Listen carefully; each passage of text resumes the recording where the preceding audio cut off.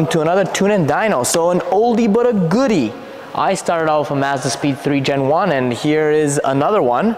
Fast forward, you know, a good, boy, 2008 till today, a good 14 years. 14 years? Jesus. It's been a long time. Anyways, here we are with a Gen 1 Mazdaspeed 3. This one's got a BNR S4. It's got a big intake, a front-mount intercooler from COBB, a Guardian Angel from us, and a full turbo back exhaust. Now, this car originally had come in for pump gas and E30 tunes before the turbo back exhaust. Well, actually, it was before the Catback. It already had a downpipe, and interestingly enough, you know, it didn't make all that much power, as much power as we were expecting. So I suggested to the owner, Simon, that he looks at that Catback, and he did, and it picked up a whole bunch of power. So it picked up about 25 horsepower on pump gas and about 35 horsepower on E30. And if you follow me here,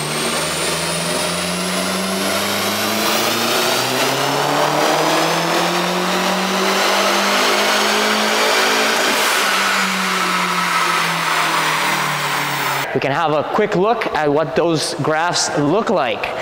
Now, this is the pump gas tune. So on our Mustang Dyno, this car originally made just shy of 300 to the wheels. And now, with the Catback, he picked up 25 horsepower, and you can see that it also spools up faster and it carries it deeper into the power band. So basically, with just the addition of the Catback, he made, and a retune of course for that Catback, because now the wastegate tables had to be changed, the turbo respond differently, he made as much power as he did by adding ethanol.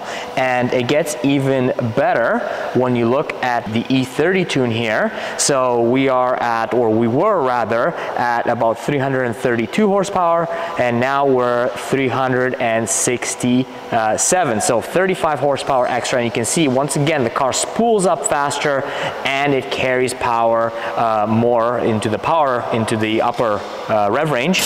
The other thing to also note is that you can see that the gap between the two curves increases up top, and that's a clear indication that the flow through the entire engine has improved. You always pick up top end when you increase flow.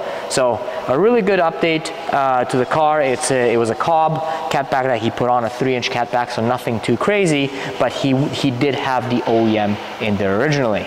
So if in doubt whether a Catback makes a difference on your Mazdaspeed, there you have it. And I do remember from many years ago, there was a similar test that was done back on the Mazdaspeed forums, and they said, yeah, 30 to 40 horsepower on a big turbo.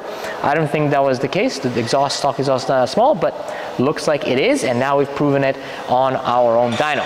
So hopefully you found this interesting. Subscribe, keep on following us for more tunes, builds, dynos, and fun stuff. Until next time.